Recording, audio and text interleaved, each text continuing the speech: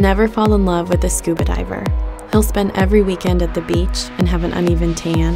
Her hair will never be dry, and her kiss will often be salty. He'll have a scruffy chin and own more board shorts than ties. You'll spend hours flying to places with no mobile reception and travel miles into the rainforest with people you barely know.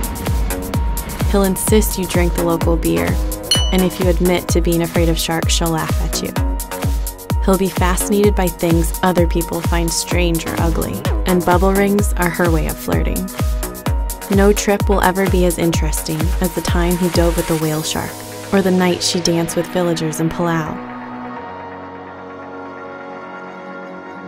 They dislike fancy dinners almost as much as wearing shoes, and would rather immerse themselves in local culture than talk of settling down. And they can spend hours staring at the ocean, not hearing a word you say. But if, by chance, you fall in love with a merman, if a mermaid steals your heart and won't give it back, don't let her gills dry out. Let them answer the call of the sea and slip beneath the waves to be in their other world. Take them on an adventure. Stand in the spray of the waterfall and dive into the unknown.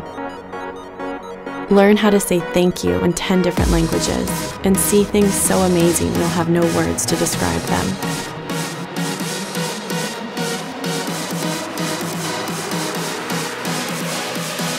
Let them show you how the ocean transforms.